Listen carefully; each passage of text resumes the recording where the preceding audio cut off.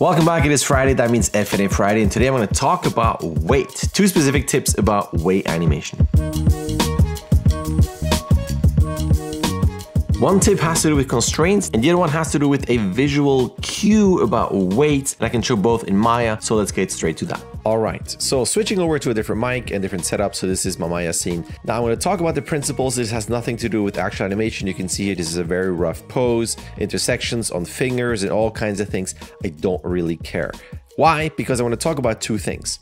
This stemmed from a tweet that I wrote a while back with a, of course, spelling error because, you know me, it's me. But it talks about objects that your character is holding and especially the size of an object. So, you know, like something really, really big versus something really, really small. Basically, the idea is that, again, this is, you know, very rough here, but the idea is that if you hold something heavy, let's pretend you are selecting your hand and then the box, and I'm going to do just a regular parent constraint. Take this away off screen. So what happens now is that when I move my wrist, you can see that the box is moving. So the idea behind this is that if you do your box lift, and let's say I'm moving this whole thing back, you can see how everything moves very quickly. The problem with that is that this box is supposed to be heavy, right? Really heavy. So if I do my animation and I have ever so slightly little tweaks and bumps and pops in my chest, or if I do an adjustment in my hands and I have an ever so slight, again, this is not constrained on this end, doesn't matter. The idea is that if I lift this and I have ever so slight jitters or something in my wrist or anywhere in the body, it's going to translate right away into the box. So if I have the hand holding the box, and the problem is, like I showed before, if I have anything in the wrist, anything in the chest, anything in the root, all of that, everywhere, all of this goes straight into the box, meaning that any imperfections in my animation will be visible in the box and make the box really, really light. But if you do the opposite and I select the box and then I select the wrist and then I do my parent constraint. So now you will see the difference here. So if I move my chest around, obviously nothing happens here because everything is stuck to the box, right? I can do all of this and nothing happens. But what you're going to do now is that now you're going to animate the box. So now you can have very smooth control in terms of how the box moves around. And obviously you're not going to have some crazy animation in the box, hopefully, because the box is just going to go, it's going to go up and you're going to adjust the wrist and everything else to make this animation work. But the better result is that you can still have all kinds of jitters here in your root.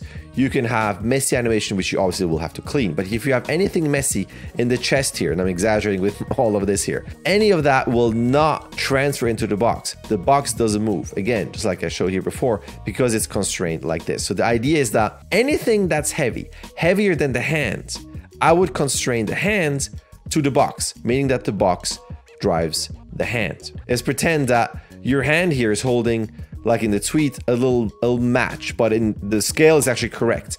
If you move that hand around and that little match or a cell phone or whatever is in that hand moves with the wrist, it's okay because it will look light, but the object is light. But in this case, this is supposed to be heavy. So if I move my hand around and the box in turn moves around really, really quickly, it's going to kill the weight. But the opposite is that because I have the hand constrained to the box, I don't have to worry about all those jitters and I can concentrate on making that box animation really smooth and heavy, and it's not going to betray the weight. And since I have this constraint like this, here's the second tip. Here's a very, very common mistake that I see in box lift. So I'm going to switch over to this here, no controllers. And again, I don't care about intersections. This is just the idea of it. Let's pretend your box is actually on the ground, right? So there's ground contact right here. And again, your box could be completely on the ground, whatever it is, but the box is touching the ground. So all the weight is here. He doesn't have to lift the box just yet. The problem is that if you lift your character up like this, it feels like he has tremendous power in those arms. The muscles are massive. Why? Because he can lift that box while that angle of the arms persists like this.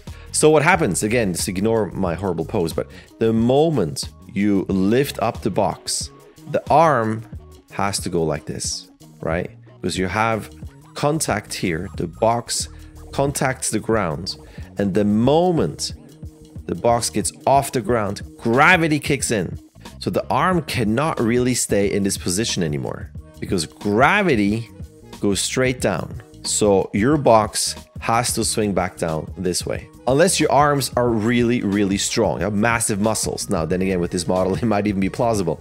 But lifting a box like this, where you go up with your root and the arms stay like this, that's just a sign that it's not really heavy. And again, I'm not buying that this character is really, really strong and can lift something heavy. Again, the point of your shot is to do something heavy. So the moment you lift it, your arms have to go back down because gravity wants it to go back there.